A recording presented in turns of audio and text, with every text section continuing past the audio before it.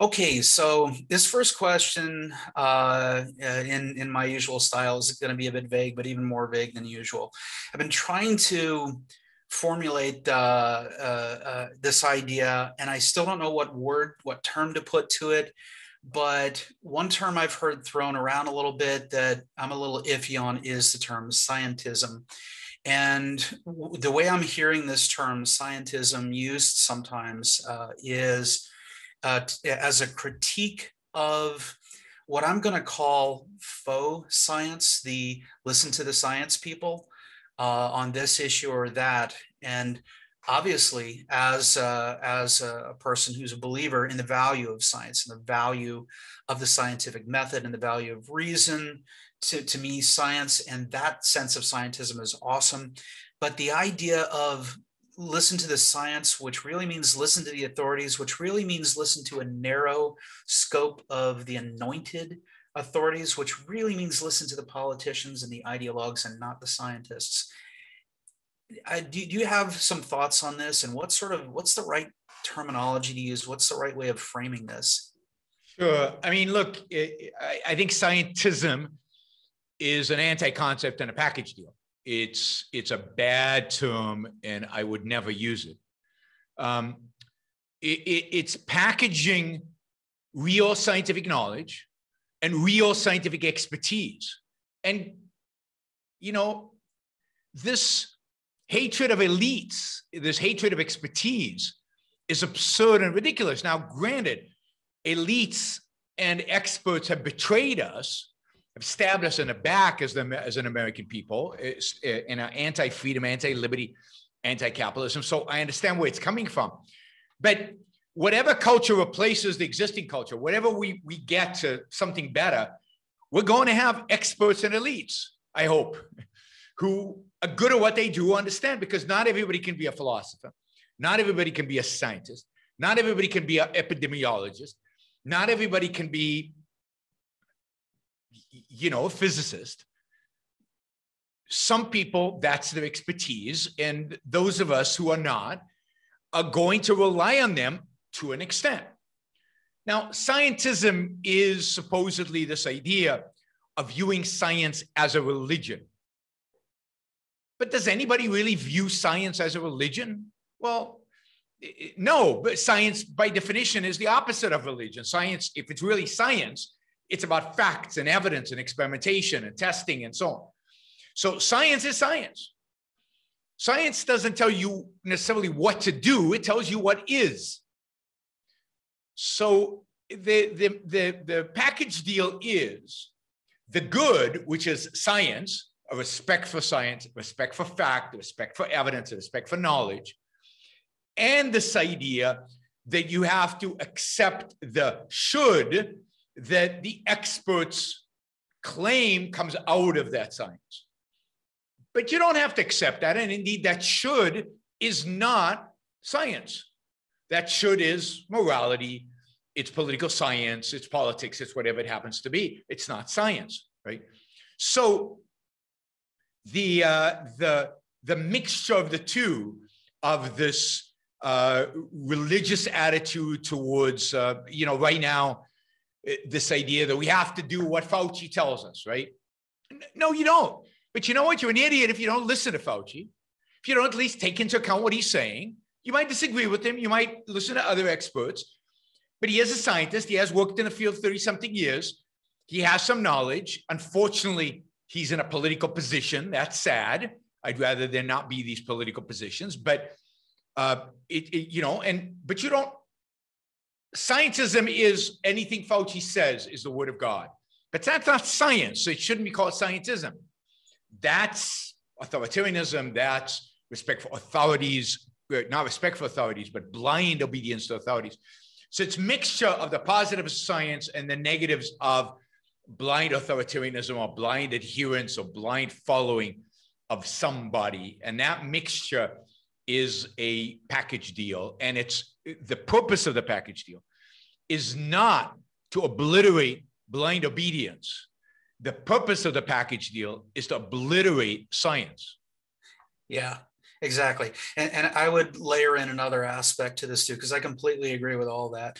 The other aspect is, excuse me, the idea of people who are, say, in media, who are not necessarily scientists, who are starting with their own preconceived notions and saying that scientists agree with my idea. So they're essentially, it's sort of like priests saying, I speak for God. You know what I mean? I speak for science.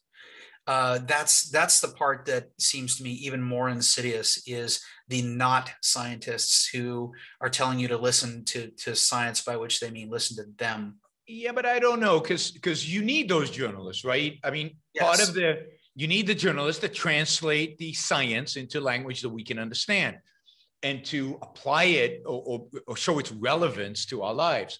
So I don't think yes, they are journalists who are using this to bring about a particular agenda, right? A social agenda, a philosophical agenda. And that's a problem. But the solution is not to call them scientism. The solution is to call them for what they are, propagandists, socialists, whatever you want to call them. But don't muddy the term science. And exactly. Notice that this primarily comes from the right, from people who don't believe in evolution. Yeah. From people who don't believe in science, who are skeptical about science. And look, not believing in evolution at this point is close to flat earthers, right? I mean, there's enough evidence now that it's not just a theory. It's not, well, I mean, it is a theory, but it's not just a theory. With tons of evidence, right? It's a theory that's been proven. So it's for the right to accuse people of being scientism, given their religiosity, is ridiculous. And the term does not refer, again, to the religious nature of those who adhere to science. It undermines the whole concept of science itself, right? Yeah, I'm still stuck looking for a term for, I guess, what I would regard as charlatanism. But you're right, I don't like the term. Call it bad science. Call it charlatans. Call it people using science for political agenda. Call it wrong. Call it false. But don't mix it into a new term. First of all, we don't need it, but a new term that actually undermines the good, which is science. Science is a good. Doesn't mean all scientists are good. It means science is a good, unequivocally a good. And therefore, there is no scientism other than the greatness of science. And people misuse it, as Marx did, calling it scientific socialism. That's a misuse of the term science. But that doesn't undermine science. It's their misuse. Call them out on the fact that they're misusing it. You shouldn't take science on faith, but most of us don't have the knowledge of all the details that go into particular scientific theories. I mean, I know that quantums behave in a certain way. I kind of have done the math, but I haven't run the experiments myself. I don't know that those experiments are actually, firsthand are actually real. But you know what? I kind of trust the scientists, and I know enough that I believe them. It's not validated like it was if I'd run the experiments. So, don't trust the scientists on faith, sure, but don't expect to really have firsthand knowledge of everything in science that you claim to agree with. I mean, how many of us really understand Newton's laws of motion? Even though we all agree with Newton's laws of motion. I don't know anybody. Or as I said before, Darwin's evolution. I mean, really, really, really know all the evidence and run down and can prove it. Few of us. I've never been to space. The Earth could be flat, right? Just kidding. Yeah, no, let me tell you, I've somebody who's actually traveled around the world, flown around the world. I can tell you, it's round. No edges, no flats. I flew to the edge of the Earth, and It was relevant. So yeah, just Anyway, so point to your point. We obviously can't experience all of the world and all the things that. No, I mean, of all the people out there, I believe scientists more than pretty much anybody else. Now, that doesn't mean I agree with exactly them, and I certainly don't agree with their prescriptions. Is it just me? For what should be done, and one has to be careful in terms of what one calls science. And science is being corrupted and is being corrupted and is becoming more corrupt as time goes on by philosophy. So one becomes more skeptical about what the scientists are saying. But that does not excuse creating this new anti-concept called scientism, which is meant to undermine the good. All right. Thanks, Jim. Matt. Well, Jim, I wanted to validate kind of your question. I have half of my questions are kind of that same vein, because that kind of feeling is something that's been irking me for, the past year. And I love the science, because I think it really gets at truth and objectivity and the capability to increase production and so many of the, marvelous things that exist, in the world today, but are not just, natural events or weren't there in the past. So one of those that's kind of related to that, I think is, like when it comes to not understanding quantum theory or specific things, but believing it. I'm reading OPAR right now. I'm like halfway through it, and I definitely do not understand a lot. Like I get some things from it, but I'm very far from saying, oh, I totally get this. But I still believe it even when I don't understand. But I don't think of myself as somebody who has faith in things. So, it's not faith. And I also don't, just because I don't want to just say, oh, it's from an authority that I trust, so I believe it. But it kind of is that. But I consider it to be because he's an expert in the field and has dedicated himself to studying it. And there's things in mathematics that I don't understand. So, and, in hard science. So I'm not a philosopher. So just along those lines of, I do believe. I don't truly know it for myself. I don't feel like I'm secondhanded, but I somewhat do just defer to the expert on that. Yeah, I mean, we certainly have to. I mean, if you go to the doctor and he gives you a diagnosis, you can check it up online, which you should. You should verify it. You should see that it makes sense to you.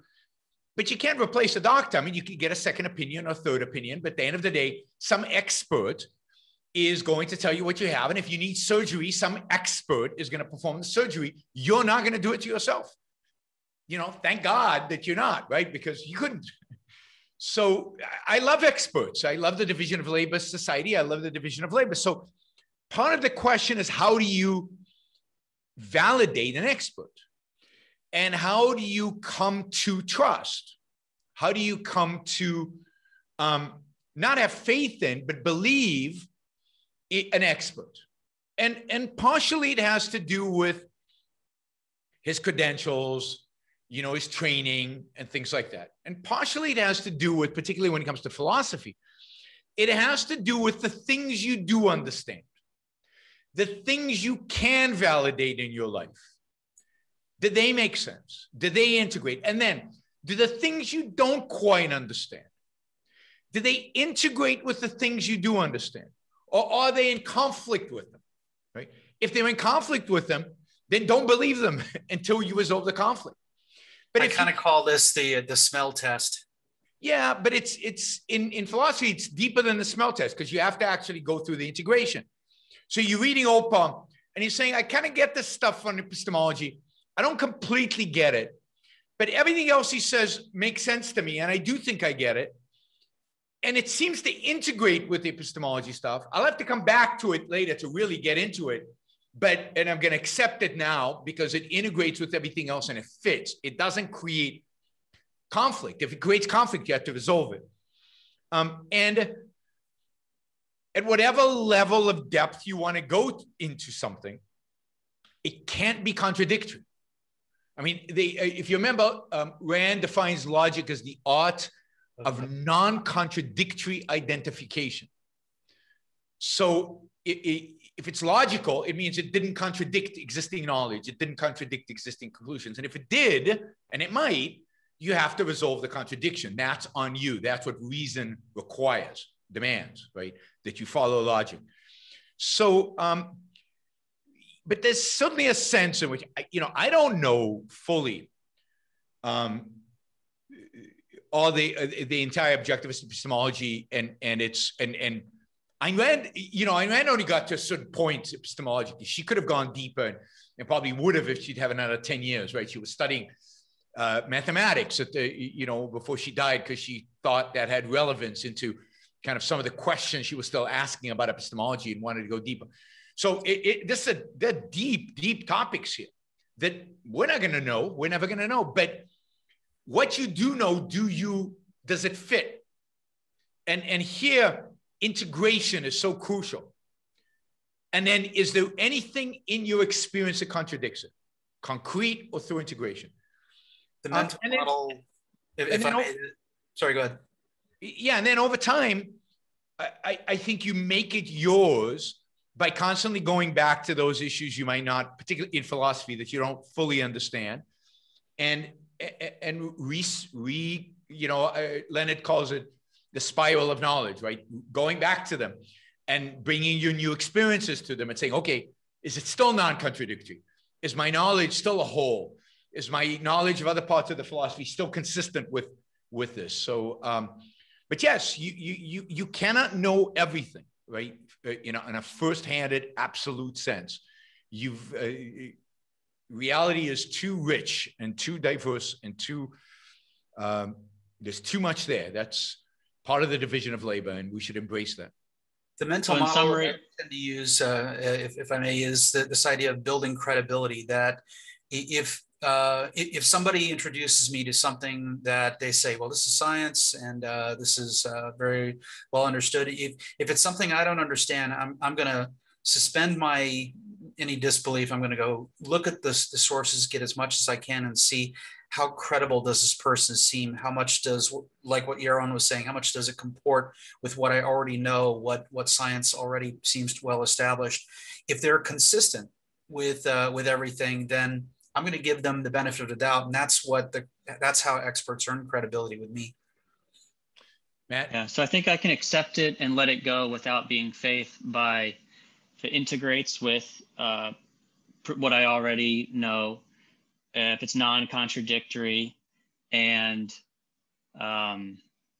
if you have reason to trust this authority, right? And I believe it could be, if I were to investigate it, I believe it could be proven out.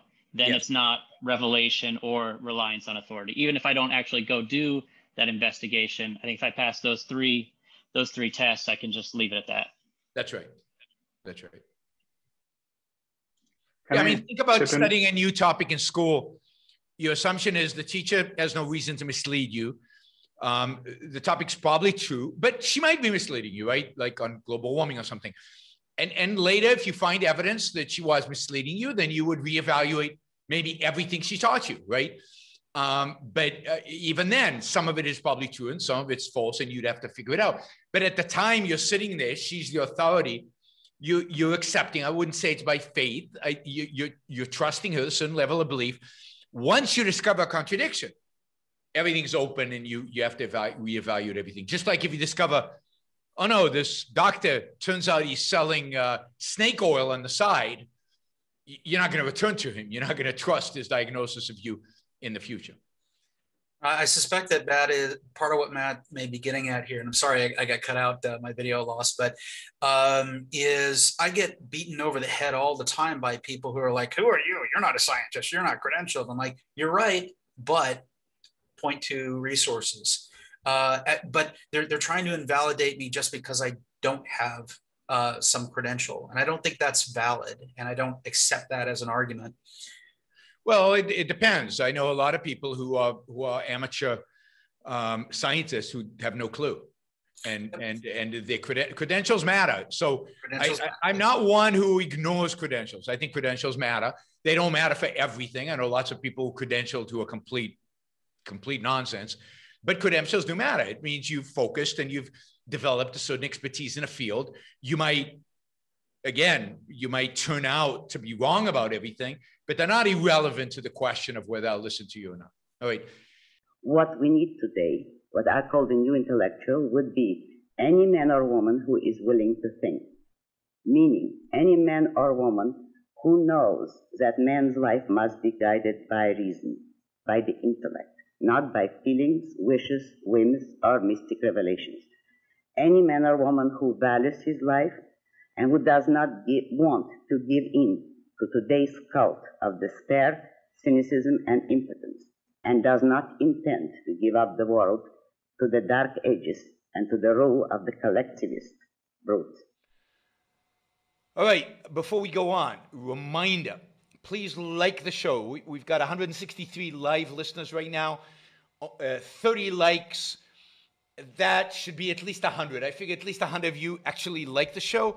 Maybe there are like 60 of the Matthews out there who hate it, but at least the people who are liking it, you know, I want to see a thumbs up. There you go. Start liking it. I want to see that go to 100. All it takes is a click of a thing, whether you're looking at this.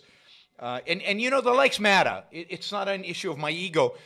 It's an issue of the algorithm. The more you like something, the more the algorithm likes it. So, you know, and if you don't like the show, give it a thumbs down. Let's see your actual views being reflected in the likes. But if you like it, don't just sit there. Help get the show promoted. Of course, you should also share, and you can support the show at JeronBrooksShow.com/support, or on Patreon, or Subscribestar, or Locals, and show your support for the work, for the value, hopefully, you're receiving from this. And of course, don't forget, if you're not a subscriber, even if you just come here to troll, or even if you're here like Matthew to defend Marx, then you should subscribe, because that way you'll know when to show up. You'll know what shows are on, when they're on. You'll get notified, right? So, yes, like, share, subscribe, support. Like, share, subscribe, support. There you go. Easy. Do one or all of those, please.